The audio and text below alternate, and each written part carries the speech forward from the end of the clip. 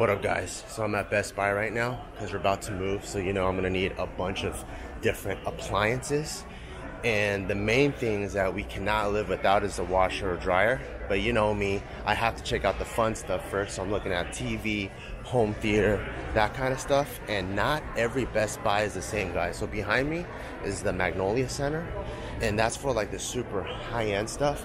And I just went on a whim. I was like, hey, if I go to a Best Buy with a higher end center, are they gonna be able to give me better service? And the answer is 1,000,000% yes.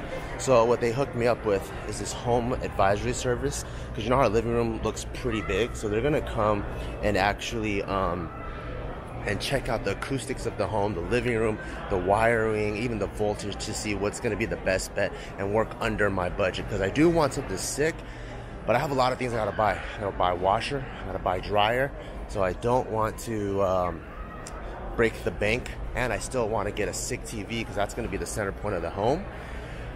And so far what they've told me is this. They told me that I'm gonna pretend like I'm checking out stuff so they don't catch me vlogging, but what they told me is they're gonna come over to my house and look at all the specs of my home. I already told you guys that. But also they're gonna be able to wrap up everything, the washer, dryer, the home theater system, and the TV, and give me a fat discount. So that's something that's not really publicly advertised. So if I were you guys, if you're looking to buy a bunch of stuff for your new home, like a bunch of appliances all at once, I would ask them for that, because then at the end of it, they're gonna give you one fat discount across everything. And they told me I might be able to save thousands, because I am buying a shit ton. So I think that's super, super cool. And just the amount of service I was able to get from the Magnolia Center was way different, dude. Like, shit.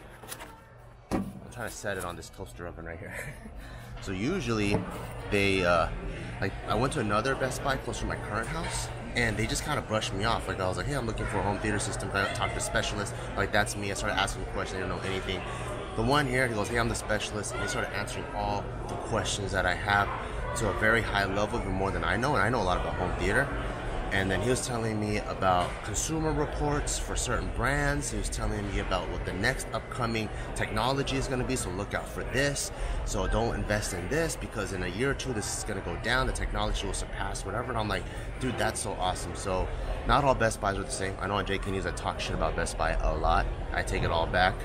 Find ones with Magnolia in it, and I think it will really change the way you view the service. Like, so far, me just walking around, the reason I'm scared of vlogging in here and not the other Best Buy is everywhere I turn a corner, someone goes, hey, do you need help? Do you need help? And I'm like, dude, I've never experienced that before. Usually they just let me walk around, and they're most scared of questions. So I love this one. But now I gotta go check out some washer and dryer combos. So I just found this out, that LG is America's #1 front load washer winner for 8 years running. So I think I'm gonna go with the LG, because they had this consumer report, which is third party, which is really important. But pretty much the top 8 are all LG. Then comes Maytag, then comes LG again, and then Samsung. And so in terms of something that's extremely reliable for the family, I don't think you can beat this. And also I'm looking for something with a huge capacity, because our family is growing. I want something that's what is it called? Like 5.5 cubic feet and above. This one's it. This one's even kind of cool, because it even has a bottom separate washer for like baby clothes or socks or like panties or whatever. So what's blowing my mind is I never thought that washer and dryer technology would even progress, because I feel like what more can you do? And then now you have ones that have separate washer and dryer, I mean a separate washer in them, and I've even seen dryers that have 2 dryers built in. So that's really nuts. So I'm looking to get a TV that's this size for our living room. That thing is 85 inches, so it's freaking huge. You can see how big the screen is if you sit this far. But hands down, the best TV so far is this OLED, is what the guy explained to me. Because each individual pixel shuts off, so the blacks are true blacks, but they're hella expensive. And right now, they only make it up to 77 inches. If you want OLED, and it's 8 Gs. So I'm not about to spend 8 Gs on just one TV, when I think my total budget for washer, dryer, home theater, and TV is gonna be under 10. But I would love to. But if you guys are looking for the sharpest, clearest screen possible, like your phone, like a big version of your phone. Oh, cool, Marber just texted me. Then I would go with OLED. I just went to the PetSmart in the same plaza because I might have to start giving Meatloaf a bath, because the current dog grooming place, they were saying that he's getting pretty antsy now. So in the beginning, we used to drop him off and he was fine. And then now he would get antsy where he would like start biting on the grate of the crate. And then we put him on express wash, which means within the hour we have to come pick him up, or else he starts causing problems like biting the leash. And then now he has to come immediately. So I think I'm just gonna remove him completely, because I just don't think he feels that comfortable with strangers. So I was looking to see if there's some Petcos or PetSmarts, they got like a dog washing station. So I'm seeing if this one had it, but they don't. What they do have is like a pet hotel. So that's crazy. That's super high end too. I wonder if like high end PetSmarts and high end what is it called? Best Buys just work together well. So I don't know if you guys noticed, but when I was inside that Best Buy, I was actually really scared, because I love vlogging, I love sharing my life with you, but I'm always scared for someone to come and confiscate my camera and tell me to stop vlogging. So I don't know if I got all the information out. I know I told you guys I'm looking for TV, sound system, and washer and dryer. And the main thing I want to get across to you guys that I found out is, I don't even know if I said that in there because I'm just kind of rambling, but if you guys are looking to buy a bunch of stuff for wherever you're going to move into, tell them that you're going to buy a bunch of stuff and they can give you a fat discount off the, oh, I think I do remember telling you guys, because you could save a lot of money. And I talked to all the managers of each department, and they're going to combine forces and figure out what the best bet is. And then tomorrow, the home advisory person is going to come to our new house and check out the acoustic. Shut into up! It so that what the hell? Warn you. That was Joe Rogan on the podcast. Yeah, and they're gonna they're gonna see what my home needs, and then I'm gonna listen to what they say and then combine it all together and then hopefully get one fat deal. But now I'm gonna go home now, but first I gotta pick up some milk for the little Taika. Alright, now that I've been driving and have been able to finally relax a little bit and not be all scared, I found the right words to describe these Best Buy guys. They're like Apple employees. Isn't that crazy? Because you know when you go into Apple, right? It's like everyone's an expert. Even though you go to Genius Brain to get actual expert advice, like anyone that you ask about the watch, the phone, the computers, everyone knows everything. Everyone's a big fan of the products. I think that's the biggest thing. When I go to Best Buy, I can sense that they don't even want that job, that they're just going to community college. It's the only place that was going to take them, and then they have to memorize a few specs about HDMI cables, but they don't give a shit about cables, you know?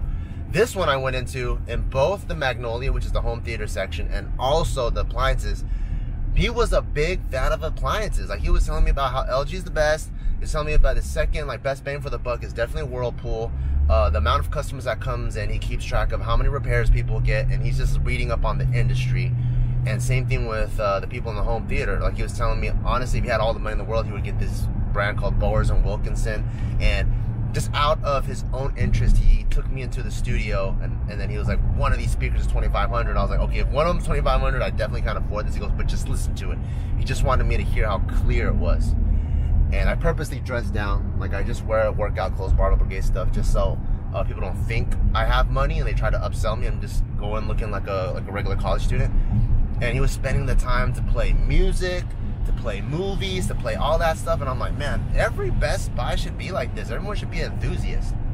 So I just wanted to give this Best Buy like some good praise and shout outs, because I know they don't get the best press all the time, especially for me. I talk shit because the one next to my house sucks. But this one is really, really good. I'm at Home Depot now. I gotta pick up a couple of boxes because I'm in charge of packing the garage. So I'm probably gonna get a couple of big ones. I'm kind of scared though, because I think I'm gonna put all of my ammo into a big box. But the problem is, ammo's really heavy, so when the movers come, they might lift up the box and go, oh shoot, like what's inside? That's so heavy. So maybe I should get a couple of medium to small size boxes, maybe. I don't know, but for sure I have to get the heavy duty ones. But they got all kinds of stuff for moving and packing at Home Depot. They got like the bubble wrap that I showed you guys the other day. They got like all that foam paper over there. They even got tarp if you need tarp to cover things up. Butcher paper. There's all kinds of really cool stuff. Carpet film in case you need to like walk over the carpet a million times. You don't want to damage it. Lots of stuff here. The moving section is blossoming. They got that wrap I showed you guys the other day. They even got, oh, this is the thing that Mabra was using to put all our cups in. There's this for dishes. This is just straight up sleeves. Isn't that cool? It's already pre-made sleeves. Sofa protector. Picture bag. You just slide your picture in there. Pretty dope. Mattress bag. All kinds of stuff here. Mabра's so cutie. She got me lunch while I was gone. And she got me shrimp. Oh, chicken. Not that I have anything against shrimp. She never gets me shrimp. Ooh, chicken and beef. Hell yeah. Meanwhile, Mabра's over there with Taika trying to put him to sleep because he was falling asleep while I was eating. This is how Mabra puts Taika to sleep.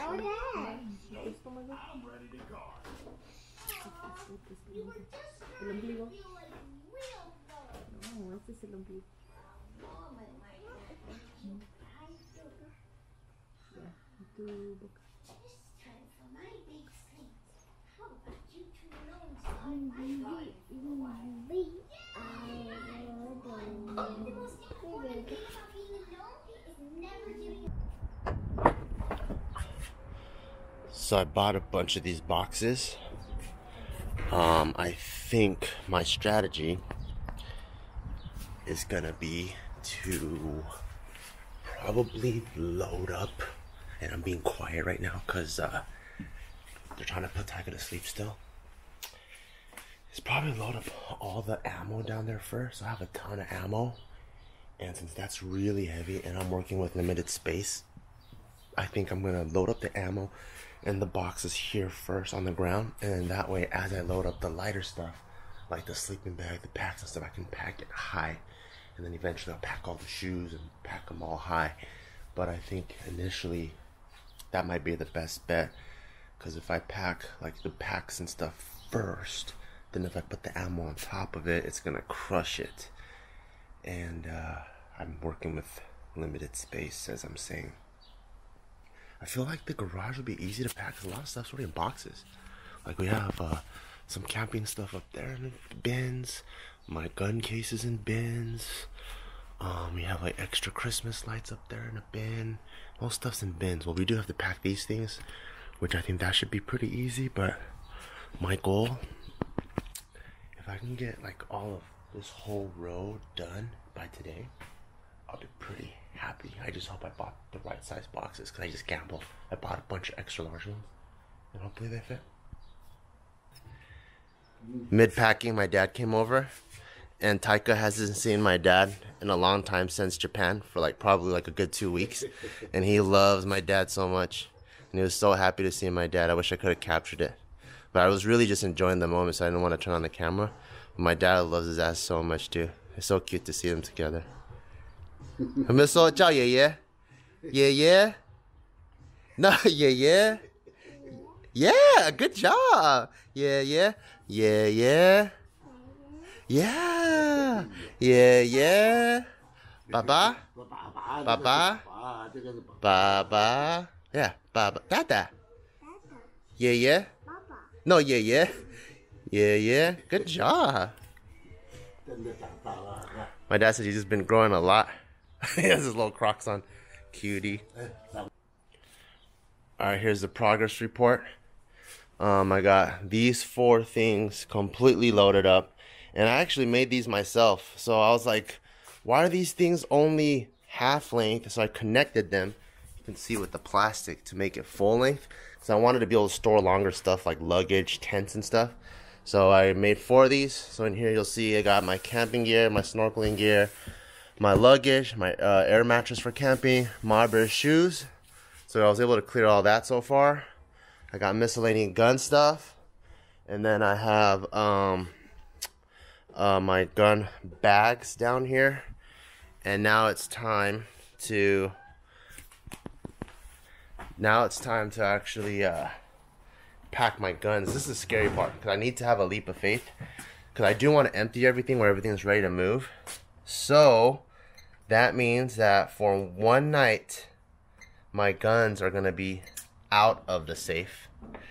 So hopefully I don't get jacked that one night because I have a lot of guns. Check it out. So I have 3 ARs in here. The 4th one is a friend's. Got 2 sniper rifles, a SCAR. Have 2 DP12s, a shit ton of pistols. And then I have an MPX. I got an upper receiver. I got a lot of stuff. So I got to pack these guys into those bags. And I'll probably store those things in a car. And then store my car in a garage. So it's like security on security on security, even though it really isn't, because nothing really beats the safe.